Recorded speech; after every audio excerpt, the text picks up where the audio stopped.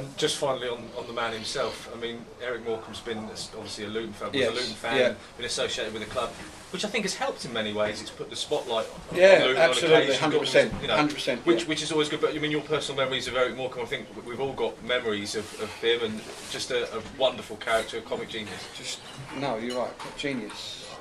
You know, because if you analysed, I saw a thing on TV, this was about probably 2 Christmases, it wasn't last Christmas because it was before I come here, so probably 2, maybe 3 Christmases ago, and I was talking about Morecambe and Wise show at Christmas, yes, Morecambe and Wise, and that, and that they actually said that, you know, comedians of that time, they were just funny people. They didn't tell jokes. You know, it wasn't like he come on and talk. He just had a way of being funny, and that you know, simplicity is genius.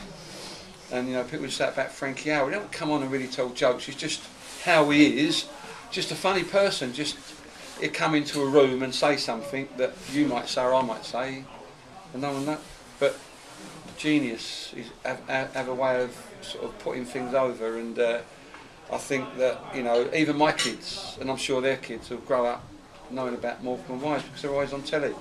And it's like lots of things in life. I think some things are timeless. Some music is timeless. I was listening the other day, just in my car, to a Simon and Garfunkel track that I think came out in 67, 68, that sort of time. And my son was in the car, and went, what a great song this is. And my son was 30. It's timeless, and I think comedians and, you know, some people in all, you know, be it sport, be it music, be it comedy, be it theatre, just what they have is timeless. You can watch it forever. That's why people still watch the old comedy, still watch the old first edition Fools and Horses. You know, still watch Rising Damp, still watch Steptoe and Son, because some things are timeless, and Eric Morecambe's timeless.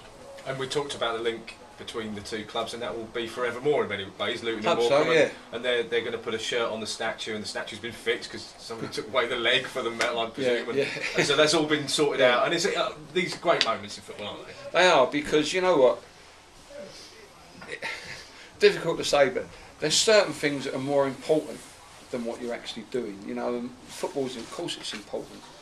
You know, it's vitally important. But you know, long after we're all gone from the football, these things should hopefully still remain. So the longitude of all this stuff is fantastic.